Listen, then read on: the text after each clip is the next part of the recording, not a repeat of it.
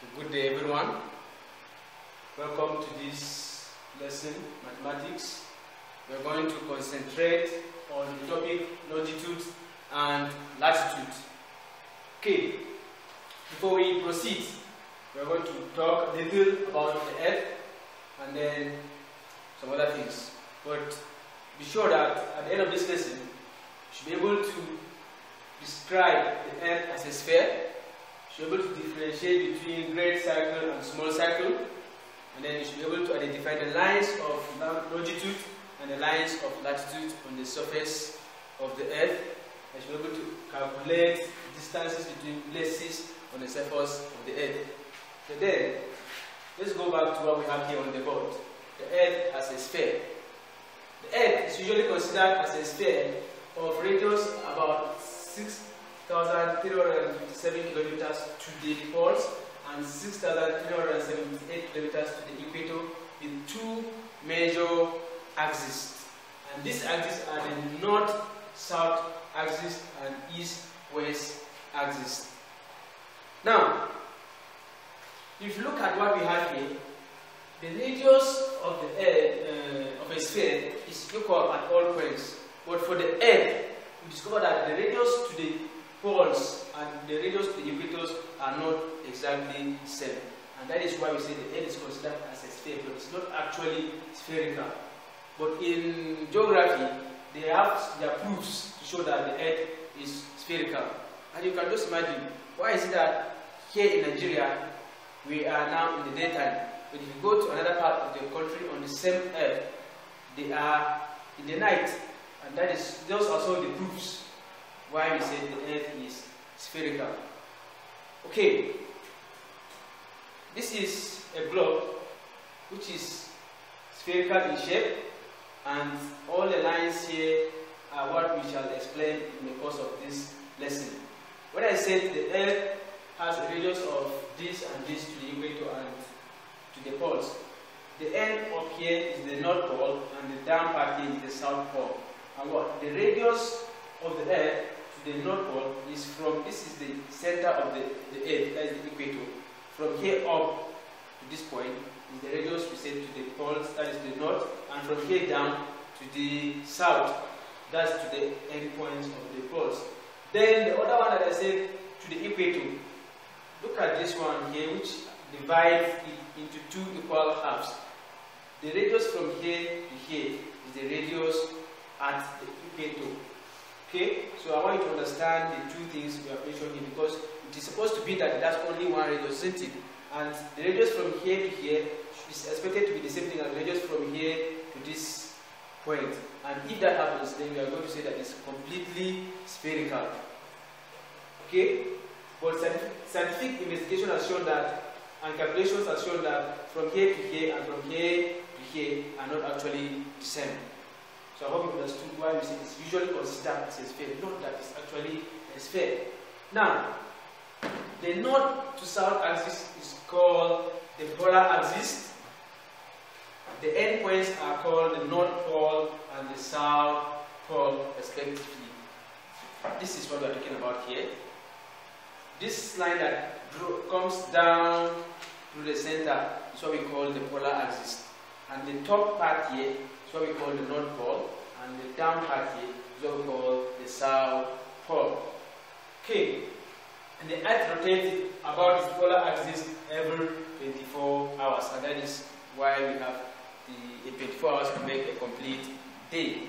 Okay, as you can see on the board here, what is here on the board is actually what I've explained here. So you see the North Pole, the South Pole, this is the meridian, this is the radius, that is from the center to the meridian, and then this is the equator, and this is the polar axis. Now, this radius from here to here, and there's another radius from here to here, is the radius of the equator, and then from here to here is the radius to the poles, and from here to here is the same thing as from here to here.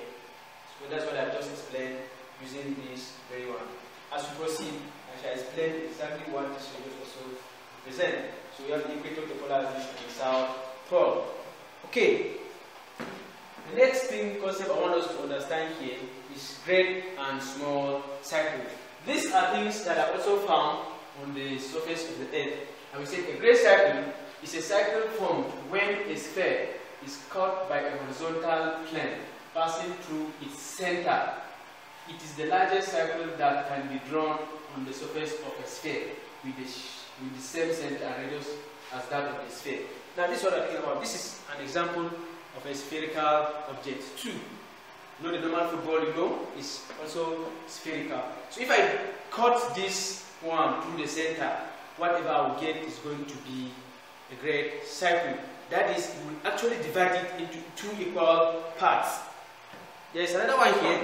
This is an orange, and it's also considered to be spherical. So when I cut this one through, like this, through the center, you can see that I have 2 equal halves, and this is a great circle, this is also a great circle.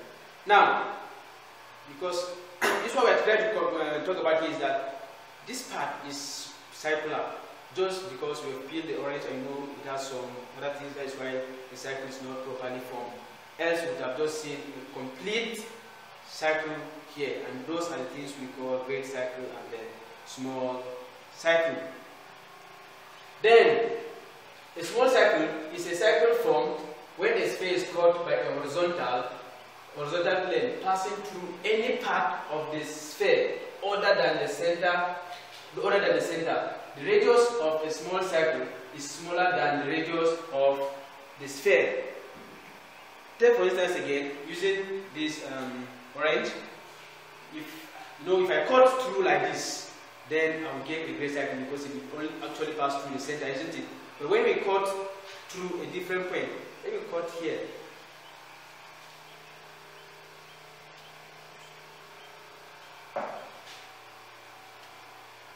Now, see, if you cut this, you see this is giving us actually the same size, isn't it? That is, it is a great circle because I've actually cut through the center. Okay, and you can see the circular part form better than the other one I cut before. Okay, because I've actually peeled the first one. Now, if I cut this orange again through any other part apart from the center, then what we are going to get is a small circle. Let me take this one now. If I cut this through this point, which is not the center,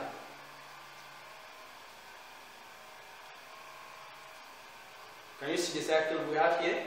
Can you see this? Right? It's a small circle because it's not up to the one if we are to cut it through the center like this.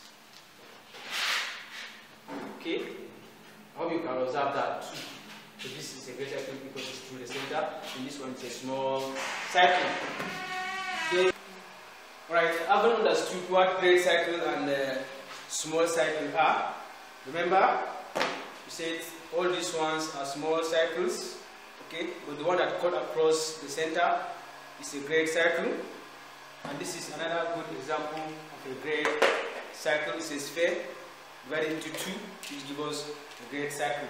So we'll move to the main thing now, which is lines of latitude and longitude. Now, see, imaginary lines are drawn on the surface of the Earth to determine the location of any point or place known as lines of latitude and longitude. Let's say that any point at all, your village, your city, anywhere at all can be located by the lines of longitude and latitude. And we say they are what? Imaginary lines. They are imaginary lines, meaning that they are not lines you can see with our eyes, okay? But they are there on the surface of the Earth. Here we are on the Earth, but have you ever seen any line on the Earth? Of course no. That's why we say they are imaginary. Now, this is how the lines look by this diagram. Now, this is a very good example of it. All these lines are the imaginary lines that are on the surface of the Earth, okay? And even these ones too. Are you together? And some of these lines are latitudes and some of them are longitude. So as we proceed, you understand them very well. But then, let's concentrate on our diagram here. Look at this. We have the north and the south, west and east. Okay? Then we have, this is called the equator. Okay? Which is the center here. It is called the equator. Then, These other lines that are above and below the equator are the lines we call lines of latitude. That is these ones. Okay, these ones, let me follow them through with a red marker so that you can see them very well. They are lines we call lines of latitude. They are found on the north of the equator and south of the equator. And then on the east and west, we have the lines of longitude. That's these lines here are the lines of longitude. Okay, so provided you have gotten, and they are found on the west and east of the prime meridian. Okay, this is our prime meridian. This one, remember, this is our polar axis. Okay, and those are the lines that are found on the surface of the earth. The lines that are found on the surface of the earth, we say, are imaginary lines, and they are lines of latitude and lines of longitude. Then let's talk about latitude. We say lines of latitude are imaginary lines on the earth's surface running from east to west, located on the north and south of the equator. This is what we mean. If I now call this one like this, take this one to be north, south, east, west, isn't it? You can see that the lines are moving this way. They are moving this way, isn't it? That is from east, west to east, or east to west. Okay, and they are called the lines of latitude. The latitude of a place is measured in degrees north or south. Very important. Anything degrees north or degrees south means line of latitude. And they are found, remember, as I said, above or below the equator. Above is north, below is south of the equator, which is a great circle. That is, the equator is a great circle. And the latitude of the equator is what? 0. Take note. The equator, this one, is on latitude 0. So anything above it, you can have so many other lines here, just like I have here. This is our equator, isn't it? So you can have other lines up of it, and you have it there. And even in this diagram we have here, all this is our equator, okay? And then we have other lines above it.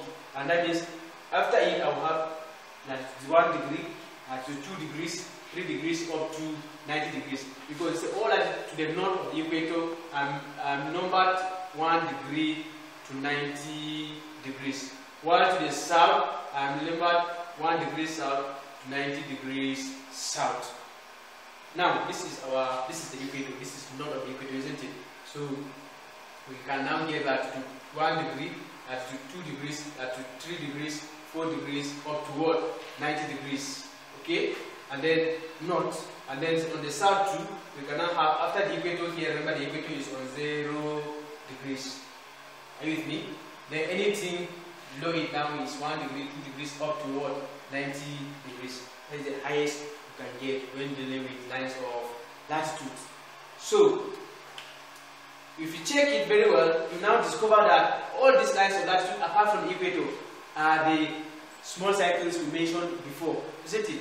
Because we said any line that is above the equator is a small circle, okay, and below the equator is a small circle. So lines of latitude are what? Small circles. So we take also lines of longitude and then see what they are. Alright, having understood what we mean by lines of latitude, let's also talk about longitude. The lines of longitude are imaginary lines on the Earth's surface running from north to south, located on the east. Don't forget to confuse yourself with this. Located on the east and west of the prime or Greenwich meridian, which is of longitude 0. That is the Greenwich meridian. Its longitude is what? 0. Now, take for instance here now, all these lines now, you see this is north, this is south, isn't it? So you see the line move from north to the south. That is why we said it's rolling from north to south. All these ones rolling from north to south. But they are located on the east and west of the prime meridian. Now, if I have this like this, taking this to be my prime meridian, then all these other ones are to the west and all these ones are to the east of it. Let me use the diagram here. Maybe it's going to be more clearer. This is what we have. Then this is the prime meridian. And the longitude of this prime meridian is 0 degrees. Just like in latitude, we have the equator, isn't it? And we see the latitude of the equator is 0. So you should take note. Then all these lines, all these ones, including this, they are to the east of this prime meridian. Okay, and then we also have all these ones too. Sorry, this is prime meridian. These ones too, they are to the west of this prime meridian, and that is why we said they are located on the west and east of the prime meridian. So anything west and east is longitude, and then anything north and south is latitude. Take note of this one too. And then we say all longitude towards the east of the prime meridian are numbered 1 degree east, 280 degrees east, and while towards the west are numbered 1 degree west, 280 degrees west. Now this is the east. If this is the prime meridian, then this could be 1 degree, 2 degrees, and the last one here is 180 degrees east. Same thing here. After the prime meridian, we have 1 degree, 2 degrees, and you know you can have so many of them, as many as you can get.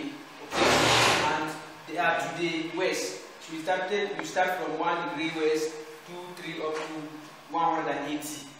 Okay, so in the highest you can get the longitude is 180 degrees east or 180 degrees west. Then the highest you can get the latitude is what? 90 degrees north or 90 degrees south.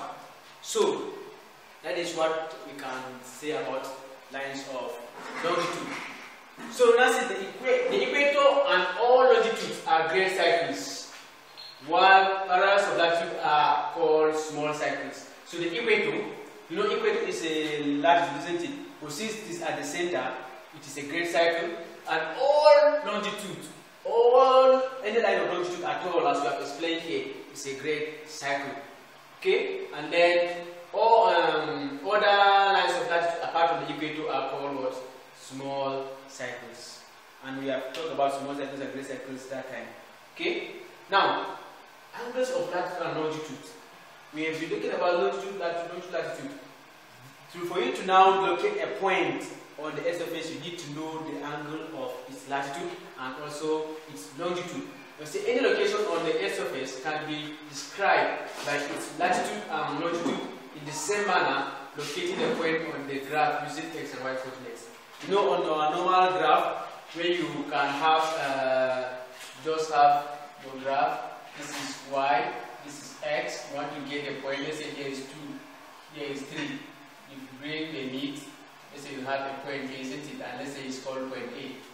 You use 2 and 3 to locate the point. That is, x is 2, write it like this. So the x is 3, y is 2. So in the same manner, we can now use the position of the latitude and the longitude, that's their angles now, to locate the position of the place on the Earth's surface.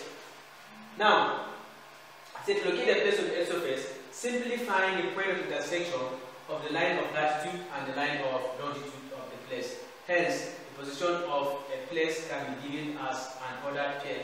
So in questions, it's always in bracket latitude, longitude, just like the way we have x, y in our normal graph. And I just set an example here. Example, Kano. Let's say Kano is located on latitude 12 degrees north and longitude 105 degrees east. It's just a question, okay?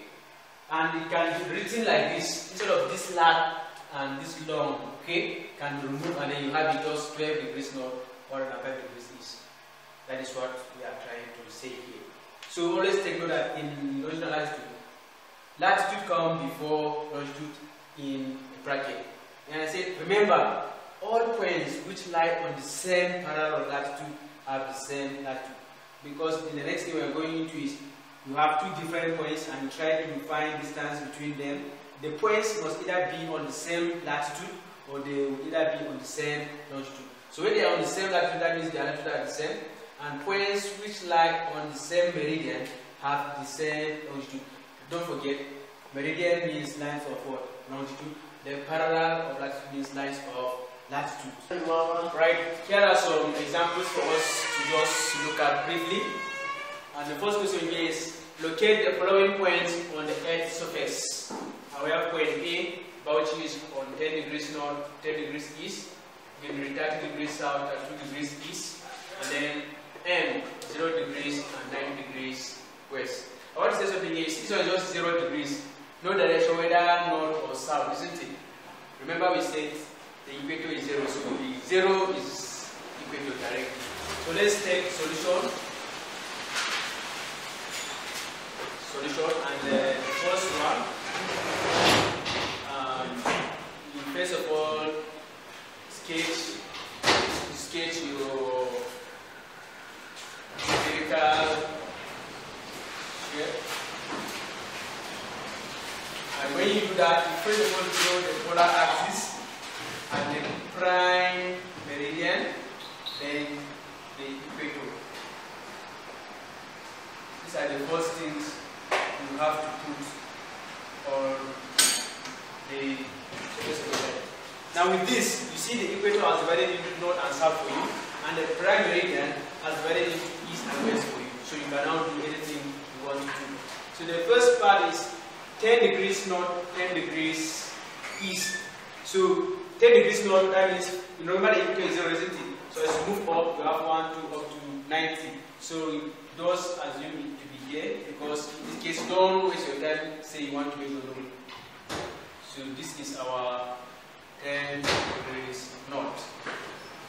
Then you said that the location of the place is where the latitude and the longitude meet, isn't it? So we have only gotten the latitude. Let's get the longitude and then we can now get the point. The longitude is 10 degrees east. So you know this one is from 0, 1, 2, 3 up to 1, isn't it?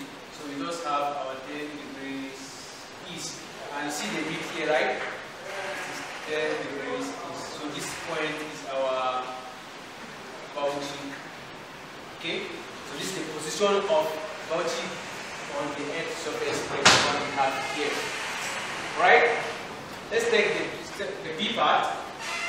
The B part now, we have our spherical arc.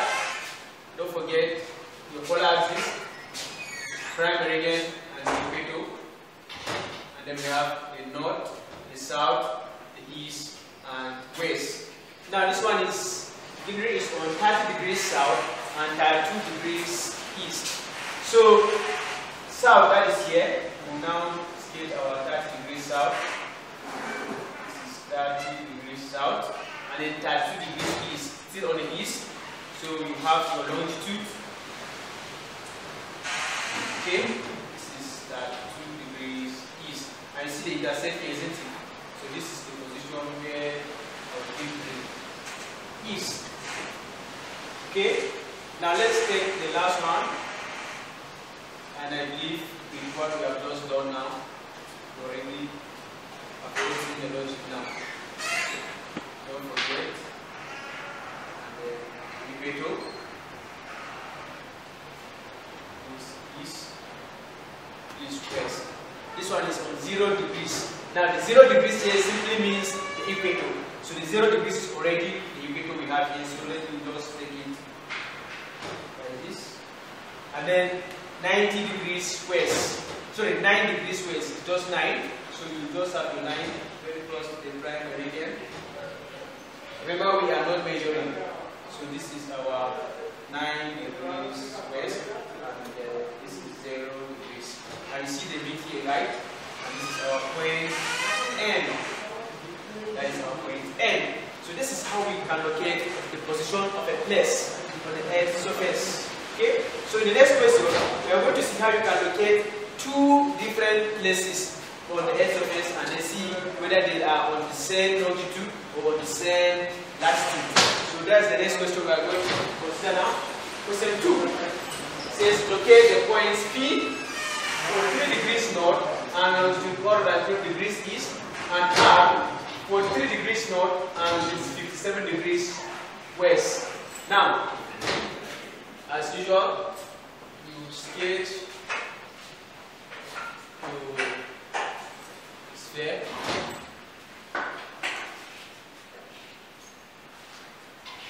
And the polar axis, the prime meridian, the equator, and we have the east, the north, the south, and west. Alright, P is 43 degrees north.